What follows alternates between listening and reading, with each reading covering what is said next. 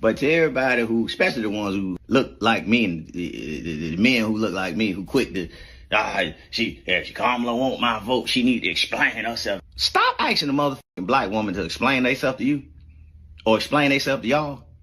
If y'all ain't willing to ask a motherfucking white man, y'all cool with the white man not explaining his motherfucking self to you. Oh, the motherfucking black, she need to explain herself to me, what she gonna do for the black community. You ain't motherfucking asking the white man to explain his motherfucking self.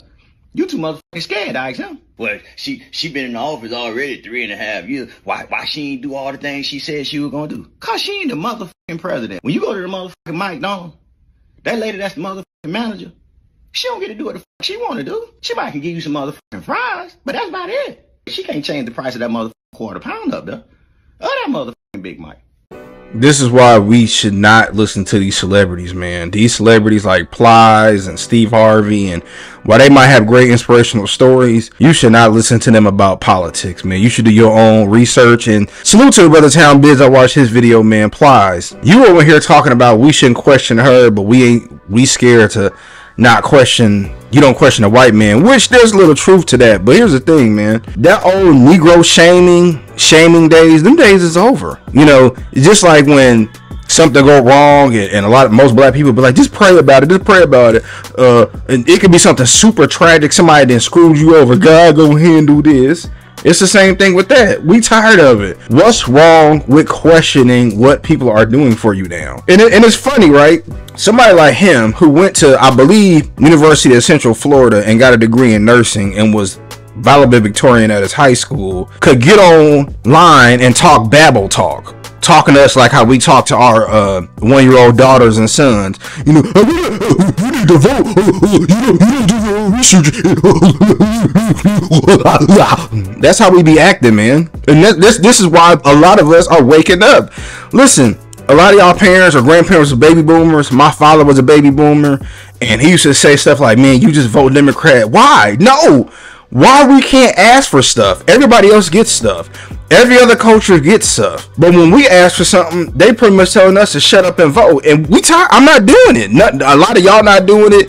And it's embarrassing. And another thing people don't realize, man, because social media has gotten so big, now you see the complete foolery at its finest. You got Steve Harvey over there talking about well, you gotta vote, but you need to vote for her now. Maybe we'll get stuff in the future because they'll see how many people voted and they can give us resources. Man, damn that. We don't want that shit no more. We don't want trinkets. Ricky Smiley talking about some because Kamala's in the Divine Nine and the judge is in the Divine Nine and Martin Luther King Day. Don't nobody care about them trinkets no more. We want real laws. We want real funding. What are y'all gonna do for our school systems? What are y'all gonna do to put jobs in our neighborhoods?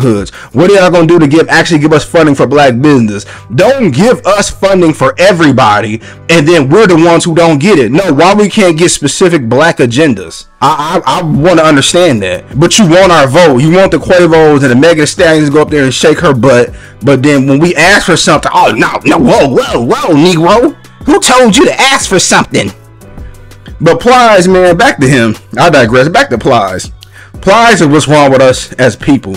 This man, like I said, is degreed up and a pretty hard degree to get. And instead of you leading with that, what was you doing growing up, man? You was leading with your pants sagging, with you talking that old, ignorant Negro talk, and you were everything that shouldn't have been an example. You were an actor so bad that even Jamie Foxx said, man, when I met Plies, I thought he was gonna be like, man, goon this and goon that, and he was up there talking like more professional than Jamie Foxx. Because, man, these are paid actors, man. You know what I'm saying? Plies got paid by the record labels to act, and that's what he did. So, man, stop believing him. And I now understand why Michael Jordan stayed out of politics, man. And Malcolm X warned this years ago. Don't listen to these Negro celebrities, man. These are paid people. They are paid by these people campaigns to go and speak and rally behind them. And for my people, man, don't let these Negroes who ain't never read a history book make you feel bad about asking for what you want for a vote. Anybody else has done that, and any other culture or race of people have came to America, asked for votes, and got things levied in their favor.